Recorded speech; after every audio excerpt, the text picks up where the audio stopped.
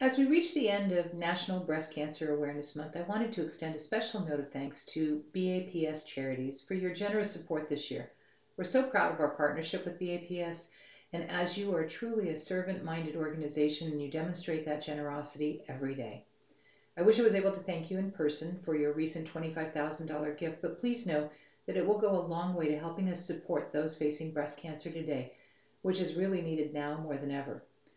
National Breast Cancer Awareness Month was first started about 35 years ago, and it was to help bring awareness to a disease that was often only spoken about in whispers, and to increase early detection by inspiring women to get their regular mammograms.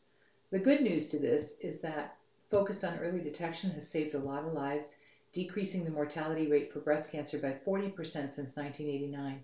The bad news is that due to coronavirus, that progress is at risk.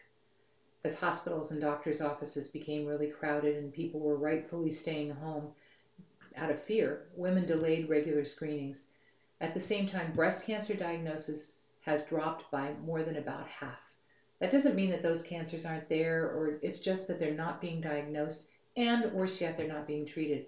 And I know that when many of these cancers are finally discovered, it will be after they've already begun to spread to other parts of the body, and that could be deadly. In the age of COVID-19, our help is needed now more than ever.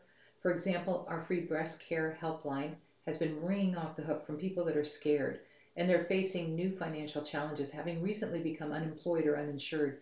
Komen provides them emotional support, guidance to national and local resources, and financial support through our treatment assistance program, which helps pay for expenses that may serve as a financial barrier to receiving the care they may need. No one should have to choose between care and putting food on the table. All of this is made possible because of your support. We're so grateful that even though your walks were canceled, you were still able to make this generous gift thanks to your leadership's personal fundraising efforts. Thank you for your passion and for your commitment to our cause. We appreciate you.